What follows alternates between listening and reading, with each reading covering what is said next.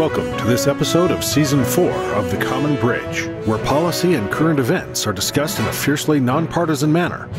The host, Richard Helppie, is a philanthropist, entrepreneur, and political analyst who has reached over 3.5 million listeners, viewers, and readers around the world. The Common Bridge is available on the Substack website and the Substack app. Just search for The Common Bridge. You can find the program on YouTube and wherever you get your podcasts. The Common Bridge draws guests and audiences from across the political spectrum, and we invite you to become a free or paid subscriber on your favorite medium.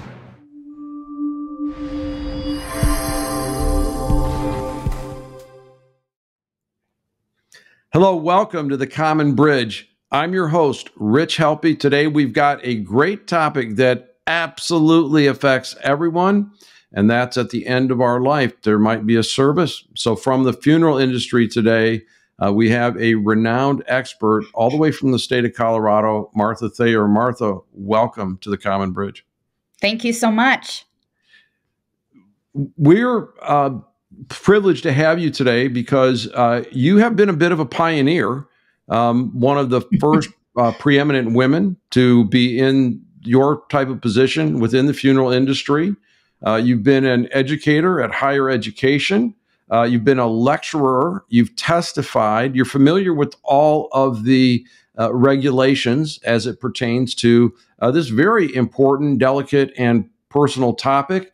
And you learned the business from the roots, the ground up. I'm being really careful about how I frame that these days. So, I'm sure you've heard all those, and that was completely unintentional. Oh, I've heard all the jokes, and I love most of them. All right. Okay, great.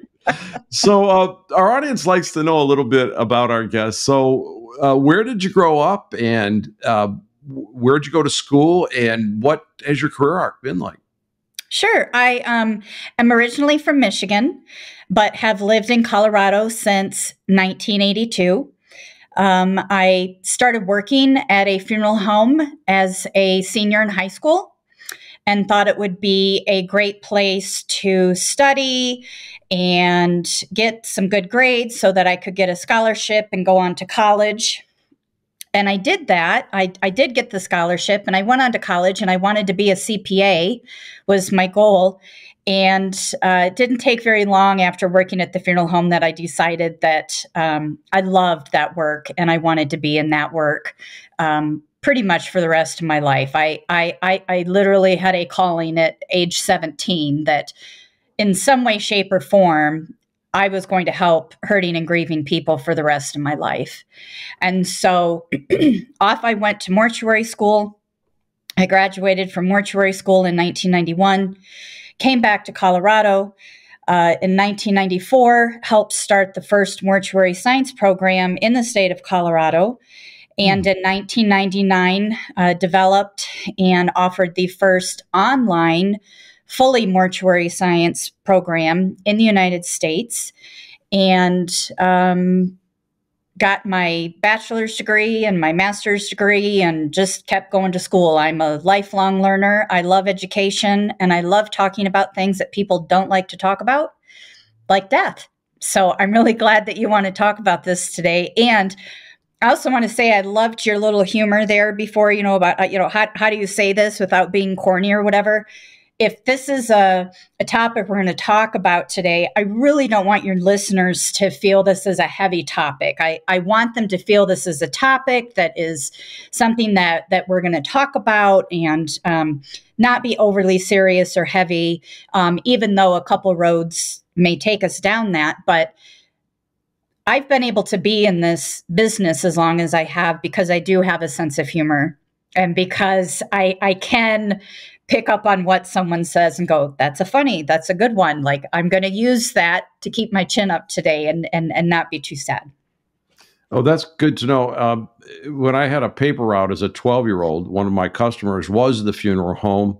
And, frankly, I got in and out of there as quick as I could and never felt called to spend any more time in there than I really needed to. And I always made sure to use the front door, not where the not the back door, right? Might be coming in. Right.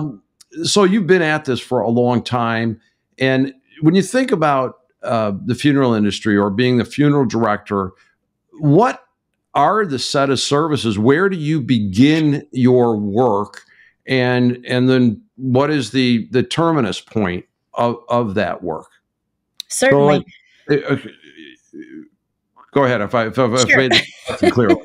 Sure. So when we receive a call that someone has died, the first thing that we do is get initial information to start the process of securing a death certificate and getting a death certificate signed.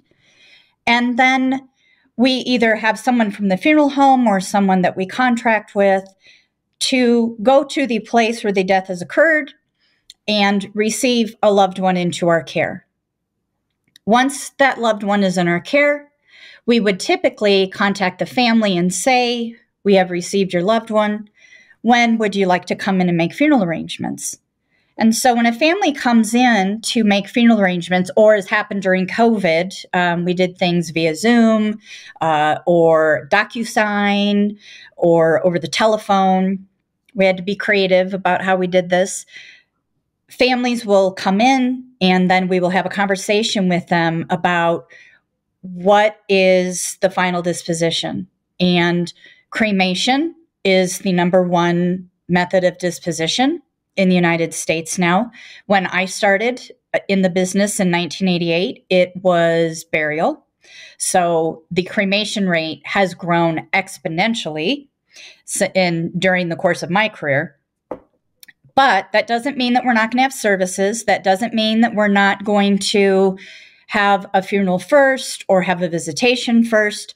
Cremation is just the final disposition as compared to burial.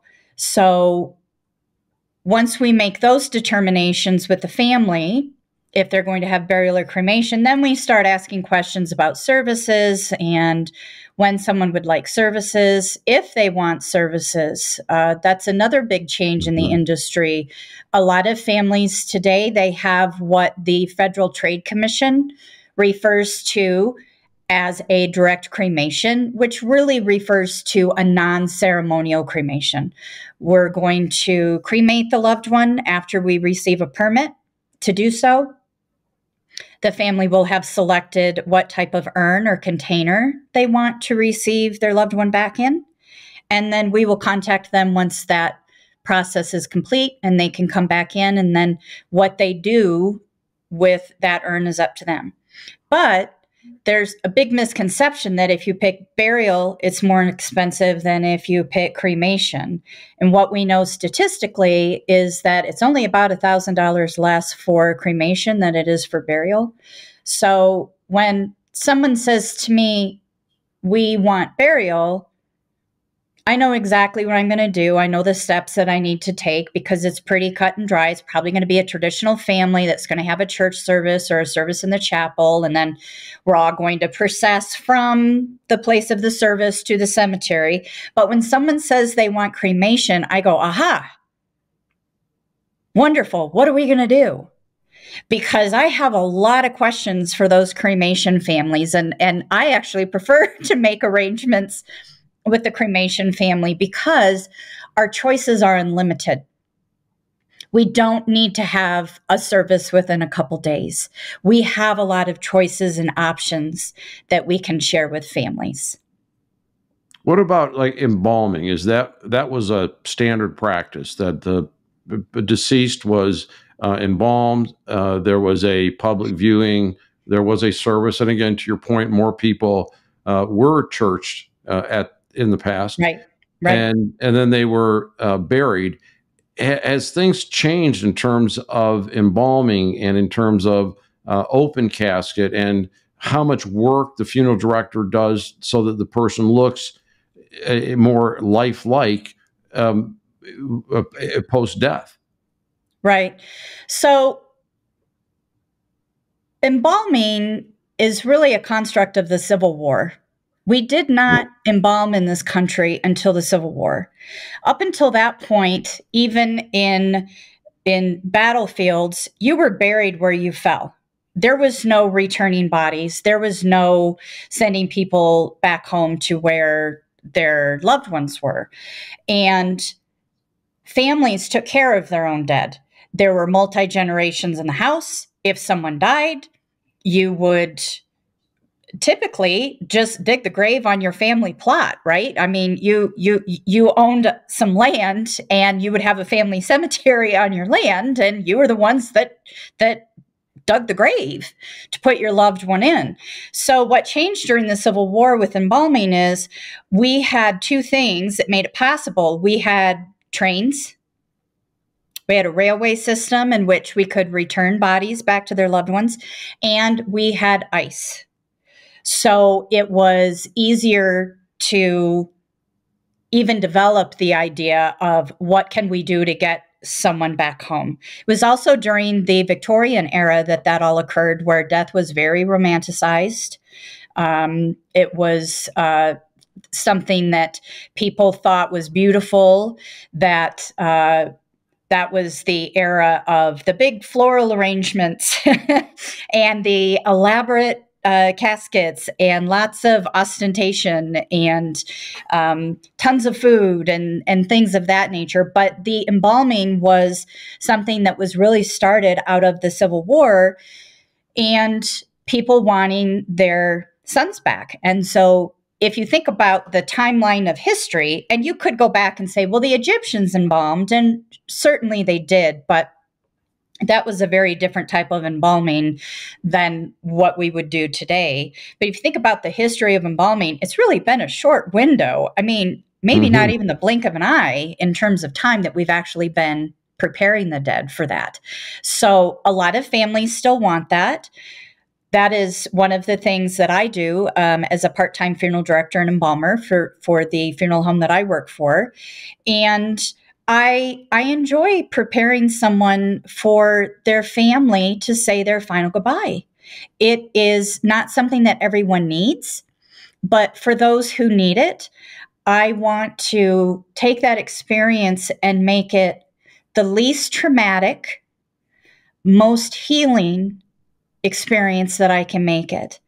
And so by bathing the body, cleaning the body, disinfecting the body, maybe putting some cosmetic on, I'm able to provide, and I heard you say the term lifelike before, and while that is a term that is often used, I also like to say recognizable, because I always told my students in the classroom, if I'm dead and I've been embalmed and you come up and you say, it looks just like her, I'm going to be mad, because I hope I'm not walking around looking like I'm dead, right?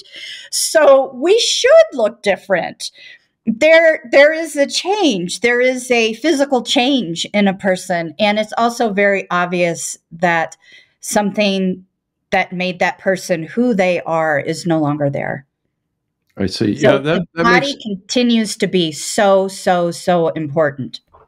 And so the embalming process, so you use formaldehyde or some other kinds of chemical, and does that require that you have a sealed casket in cement and the like, so that doesn't get into the groundwater? No. As soon as formaldehyde is introduced into the body, it becomes neutralized. So there is a misconception that cemeteries are full of formaldehyde. They're actually not full of formaldehyde. Those chemicals have all been neutralized. It's also no different than, a lot of times people say, what happens with the blood? Does it just go down the drain at the funeral home? And it's like, yep. And it goes through the same system as any other bodily function that happens to people. It goes down the drain and it all gets taken care of on the other end. So the water purification plant, yep, doing its job. They are doing its job. we do indeed hope. And I know I've actually been to some funerals, and I've heard the term green funeral. What's that all about?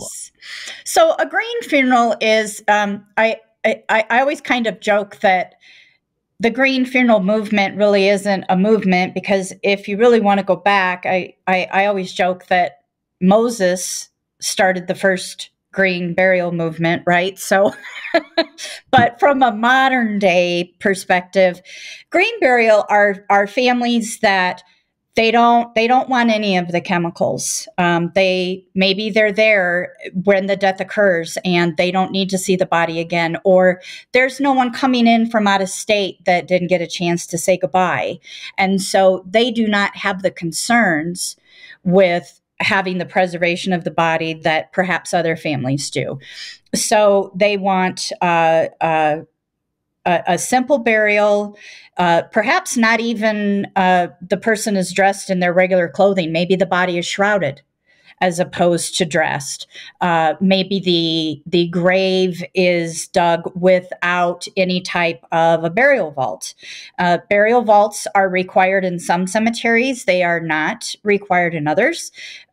Jewish cemeteries, older cemeteries, you will see before the vault requirements. You can tell a really old cemetery or a Jewish cemetery because what the vault does is it keeps the ground from collapsing in on the casket. And so if you are driving through a cemetery and you see just kind of dips, okay, so that means that that grave did not have a vault and the earth collapsed in on the casket. So if you are in a green cemetery, you don't need to have a burial vault. They probably wouldn't even allow it if you requested one. Everything is just a more natural way of doing it. We also have a lot of families today who choose body donation, whole body donation. So when you think about burial or cremation, those are some of the options. But people can also donate their bodies to science. And a lot of people do that these days.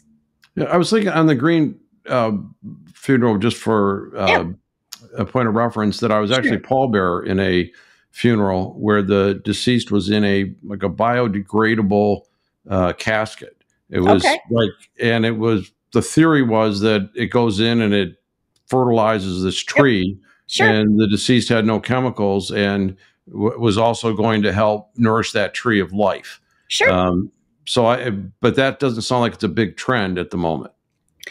It is a trend, and I think that it is trending upwards, but I don't see it ever becoming, certainly not to the rate of cremation, which is over, it's 57% is the cremation rate in the country right now. So it would have a long time to catch up to that. But it is becoming more of an option for families who want that choice. And it's an important option. And there are different laws in different states. Some states don't allow certain things, like right now, human composting. I don't know if you've heard about that yet, but that's another part of the green movement is human composting is legal, I think, in 3 or 4 states now, where it sounds exactly what I just said. It's putting someone into a container and rotating it for over about a 6-month time period with organic materials to break down the body. So families have a lot of choices, but it depends on the state that they live in. Even water cremation. Water cremation is something that is trending upwards. Now, I live in Colorado, and we have, while we are the only state in the country that does not require licensing of individuals. We have registration for the funeral homes, and we have lots of mortuary science code, but because we don't have licensing of individuals, we're a little bit of the Wild West out here. So in the state that I live in, you can be buried, cremated, you can be turned into human compost, you can have water cremation as well as fire cremation. What is a water cremation? Water cremation is a process of what it sounds like water and chemicals that break down the body, and in a some would argue a cleaner manner because it doesn't have all of the emissions that a crematory would have. Mm-hmm. And so that's where the clean portion of it comes in. And then when you get back the cremated remains, you get back slightly more. You receive slightly more cremated remains than if a person was fire cremated. And a lot of people just like that, just from an environmental standpoint, that it's just overall, it's a cleaner process. Well, it's really interesting when I'm listening to you talk. You're kind of caught between these regulations, and I want to talk about that and how they vary from state to state. And then you're also dealing with something intensely personal that yes, you're dealing with people at times of undefinable anguish and an unexpected passing of some type, and also, of course, the expected events, but still sad. The passing of a beloved elderly person. And when you think about that duty, and I feel what you're saying about your compassion for the people that are bringing their loved ones, and you're dealing with the regulations, what kinds of synchronization or tension between that duty to the family and the regulations do you help navigate? Well, most people don't know that their funeral director has most likely gone to mortuary school.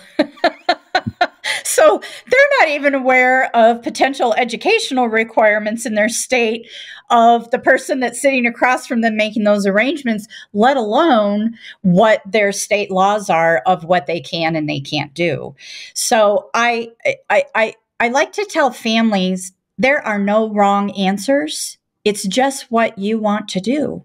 Well, there's got to be some wrong answers. Have you ever had a request come in and someone said they wanted to do A, B, and C, and you said, no, either by regulation, we can't do that, or you say, no, I'm not doing that. Have you ever had any really unusual requests? I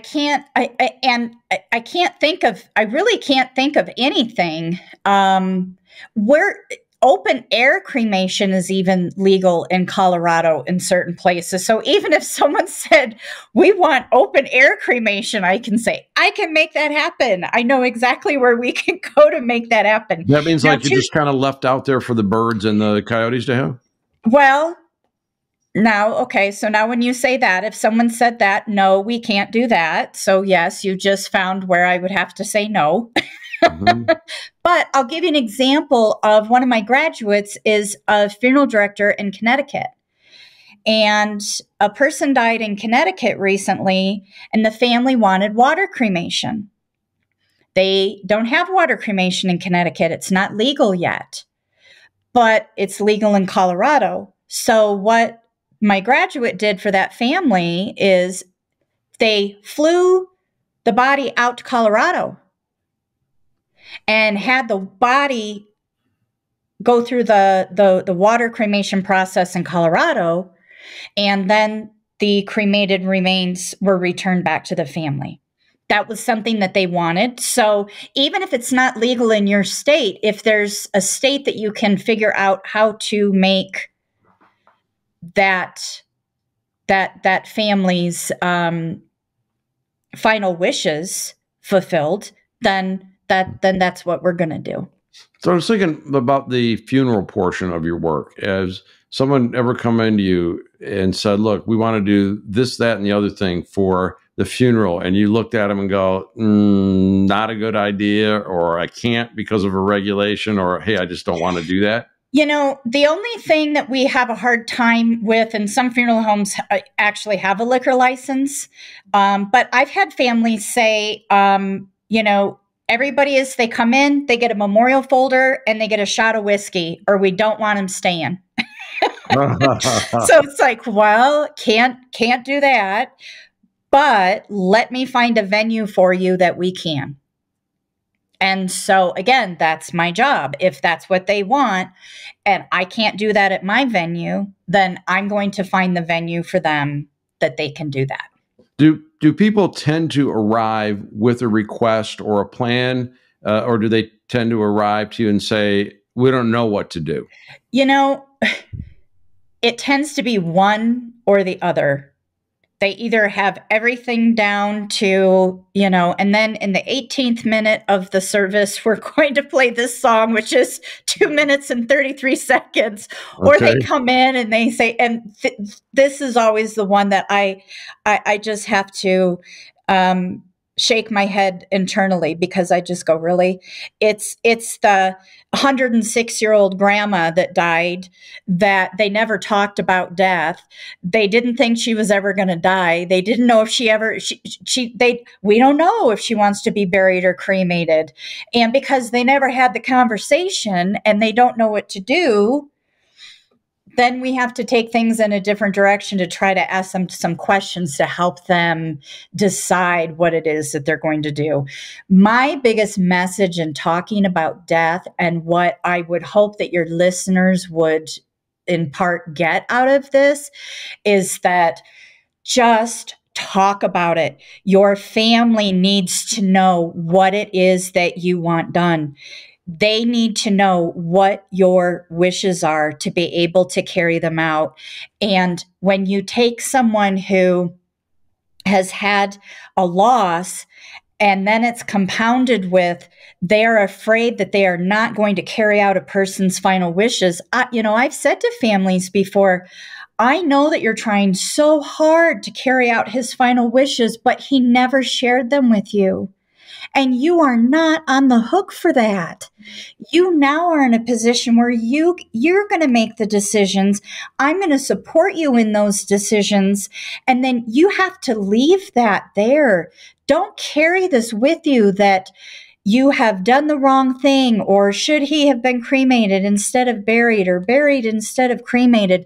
If someone doesn't have this discussion, you leave that with your family to carry. So not only are they grieving the loss of you, but they are grieving whether or not they have done the right thing. So and how hard for that. You would have something of a checklist. Do you want a viewing? Do you want a visitation? Do you want a service? Do you want interment, cremation by any method, and help people go through that? Yes. And I think that's great advice for people about their own personal pre-planning, and also when you're handling the death of a loved one. And as Yogi Berra was said to have stated at one time, you should go to other people's funerals so they'll come to yours. Right. So I'm sure that's something that's very familiar to you. What are some of the best and worst things you've seen regarding funerals? Because I've seen some emotion come out. Certain family members locked out of the funeral of a child, and other fights, and sometimes it's a unifying thing. Is what are some of the things that you've experienced that you'd say, this was my best day and this was my worst day? I have a phrase that weddings and funerals bring out the worst in people. Mm-hmm. And I truly believe that. And it's because it's a transition in a person's life, and it's the perception of the loss of control. The reason that people don't like to talk about death is because they can't control it. It can come at any time for any one of us, and we won't know. We'll just be gone. So people don't like to talk about things that they can't control. When I think about situations like that, again, my role as a funeral director is to help the family design a service that meets everyone's needs, knowing that the answer to that might be 2 services. Oh. It might be, we're going to have a service here, and we're going to have a service on Tuesday, and we're going to have a service on Thursday. Now, legally, a funeral home is a public place. You cannot lock a person out of a funeral home. It is a public place. However, there are scenarios, and I have a funeral director friend who is dealing with this right now, where the son of the deceased, there is a restraining order against him to be around the family members who he has threatened to kill at the funeral. And the restraining order extends to the funeral home. So there are times when that happens. So how are we managing that? We are managing that by letting the local police know, and they are going to have someone there at the funeral. We are hiring private security, plainclothes private security there at the funeral. So those scenarios do happen, but they really are rare. The other scenario that I can think of that is extremely difficult is I live about 1.5 miles from Columbine High School. And when the Columbine massacre occurred in 1999, Sue Klebold, one of the mother of one of the gunmen, she was on my mortuary science advisory committee at the community college that I taught at. Oh, and right. Sue reached out to me and asked me to help her with Dylan's body because they didn't know what to do. They didn't know where to turn. They didn't know what to do. They were in hiding. And so I have a whole 2-hour continuing education presentation on what that was like and going through that whole process. But we figured out a way for them to say goodbye to their son, to their brother. We figured a way to do that. And Sue mentions me in 2 of the chapters of her book that she wrote about, I think it's called A Mother's Love. I can't remember what the title of her book is. But she has a whole chapter about the funeral and about me picking them up and taking them to say their final goodbye and what that was like for her. And those families need that too. And that is a hill that I will die on. Funerals. The anguish. Yes. That so many families in our nation felt anguish, and nobody thought they were sending their teenager to school that day that was going to do despicable acts. And then perish in the process. And it happens over and over and over again in this country. So when we see these mass shootings, and I hear that the gunman is dead, has been killed either by cop or typically it's by suicide, I always think about the funeral director that's taking care of the perpetrator's family. Because it's easy to take care of and have compassion and empathy and sympathy for someone who is a victim. It is a much different scenario having compassion and care and sympathy for the family of a perpetrator. Indeed, and those victims that are innocent, the anguish in those families and the injustice of it. And we need to get better solutions and better policy solutions. We've talked about that often on this show, about keeping the firearms away from people that would do these types of acts. And that hole in the heart of the parents and the siblings and the aunts and uncles and grandparents and friends of those innocents that are lost in these mass shootings is incalculable. It's a lifelong scar, and something that we need to address as a society. Our political process is not letting us do that very well. And again, everything ends up, in your offices where you need to deal with that incredible amount of grief.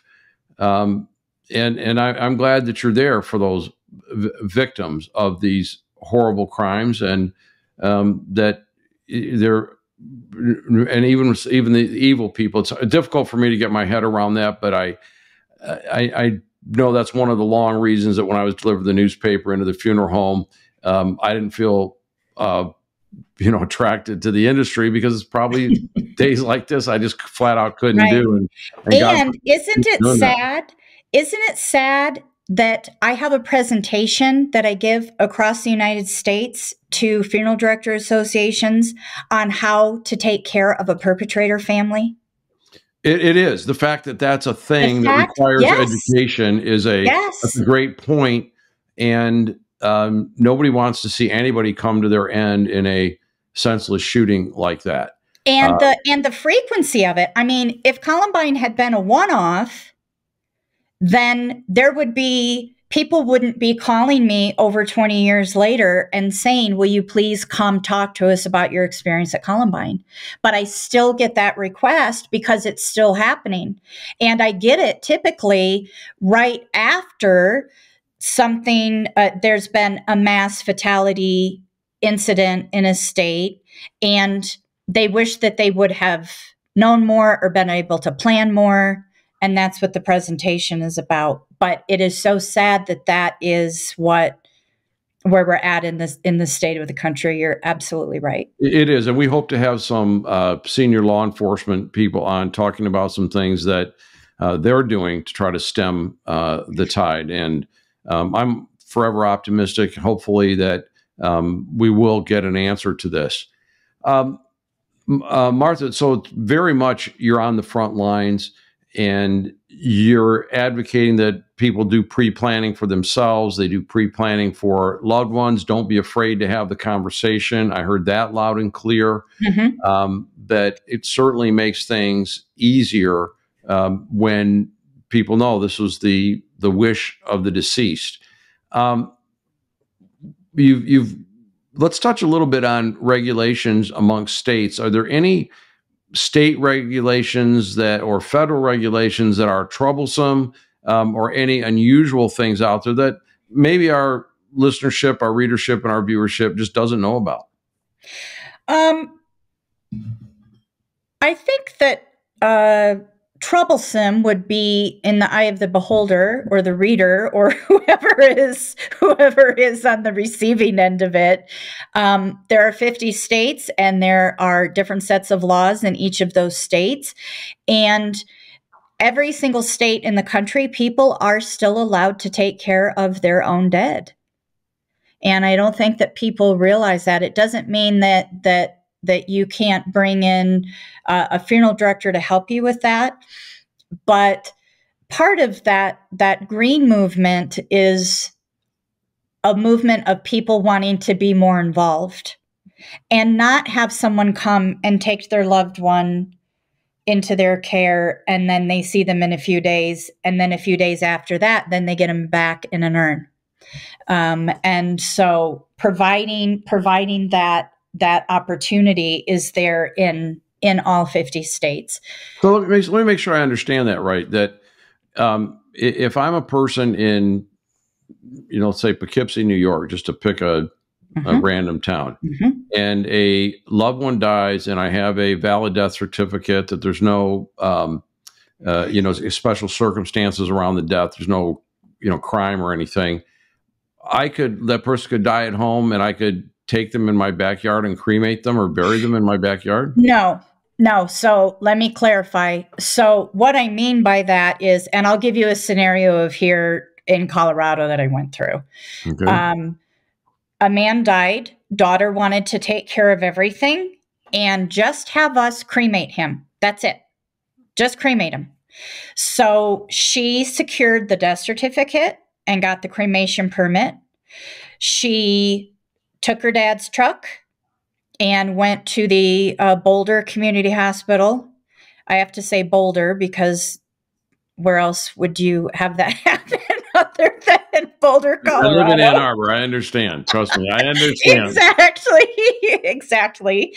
And she drove him around in the back of the flatbed truck one more time all around Boulder County for a final ride.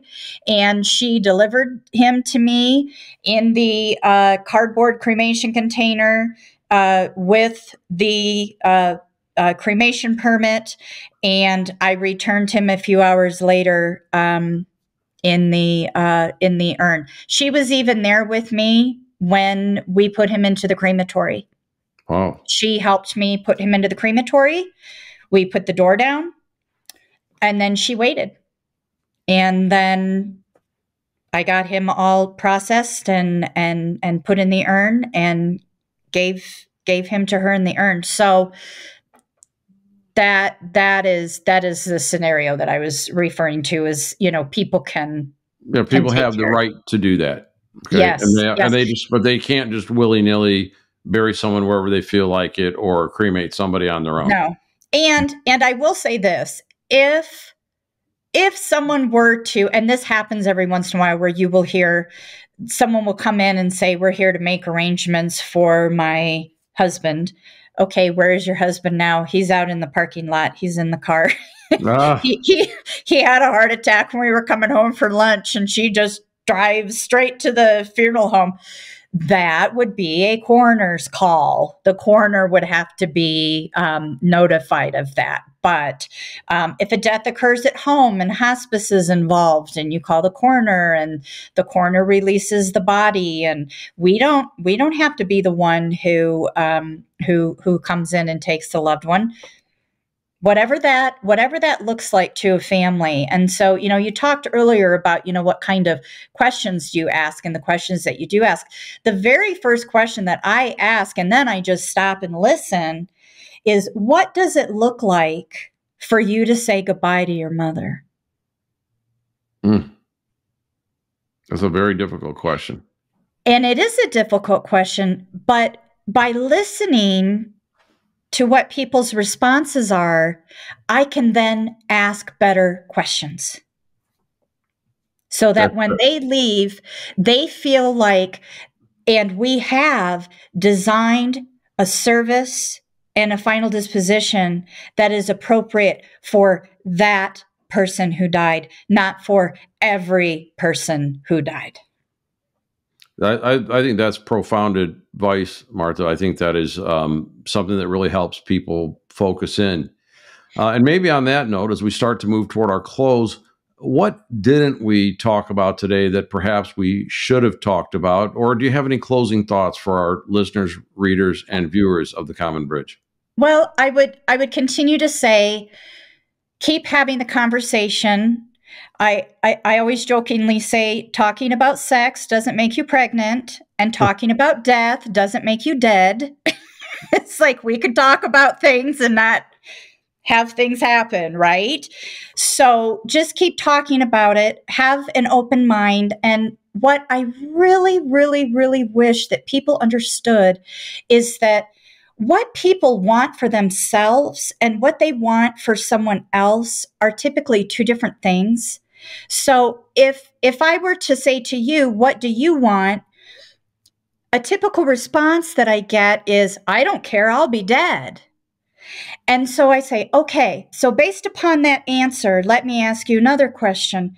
I want you to think of the person that you love the most in this world, that means more to you than anyone else on this planet. What do you want to happen to them when they die? Not one person has ever said to me, I don't care, they'll be dead. That's right. Everyone has an opinion about what should happen with that person that they love so deeply and so dearly. And yet when it comes to ourselves, people are so, I don't care. Just do whatever. I don't care. That's not an answer. That's a discussion that you need to be having with your family so that your wishes can be carried out and so that your family can honor those wishes. I see a lot of disenfranchised grief these days because people come in and they desperately need and want a service, but whoever it is that died said that they didn't want one. And so the family feels like they therefore cannot have one. So the decisions that I make about my body and my death when I die are going to have an effect on other people. And that's why we have to talk about it. So that when the time comes, I'm dead, my wishes are being carried out, but my survivors are getting what they need. to be able to start the new normal for what the rest of their life looks like. Well, that's a very profound ending point for this very special edition of the Common Bridge. We've been talking about death. We've been talking about funerals. We've been talking about all the nuances and particularly the pre-planning. So think ahead. And with our guest from the state of Colorado, Martha Thayer, a pioneer as a woman in the funeral industry who began as a 17-year-old high school student to become one of the renowned speakers in her field. We greatly appreciate your time today, Martha. And Thank this is you. your host. Thank you. This is your host, Rich Helppie, signing off on the Common Bridge. Thanks for joining us on the Common Bridge. Subscribe to the Common Bridge on Substack.com or use their Substack app, where you can find more interviews, columns, videos, and nonpartisan discussions of the day. Just search for the Common Bridge. You can also find the Common Bridge on Mission Control Radio on your Radio Garden app.